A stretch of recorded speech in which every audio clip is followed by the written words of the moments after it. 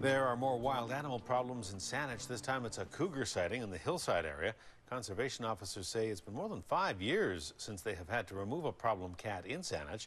And police tonight are stopping short of issuing a warning, but they do want to remind you to be aware of your surroundings at all times. A-News reporter Louise Hartland is back on the wildlife beat for us again tonight and has the story. Just after 4:30 this morning, Saanich police scoured the street looking for a cougar. Hours later, word of a big cat lurking in the neighborhood had spread.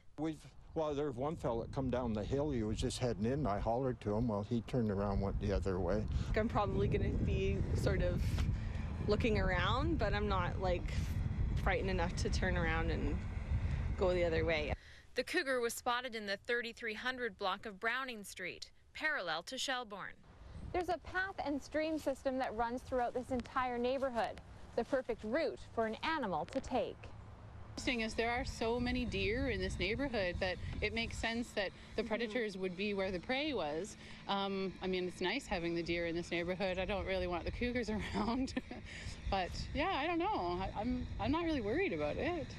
The main prey for cougar is deer, and if they come into an urban area, that's probably why. They will take smaller animals, rabbits, raccoons, small mammals, squirrels, that sort of thing. And they will also go for pets, usually house cats.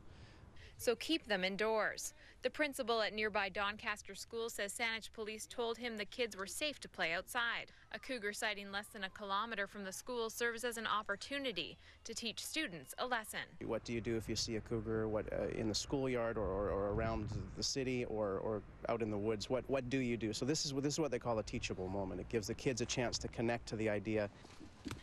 If you see one, don't approach it. Give it an avenue of escape. Slowly back away if you've got somewhere you can get to. Whatever you do, don't turn and run away. Cougars attack for only one reason, that's predation. They're trying to kill you, so you have to fight back. Playing dead is the wrong thing to do. Something people in this neighborhood hope they won't ever have to do. In Saanich, Louise Hartland, A-News.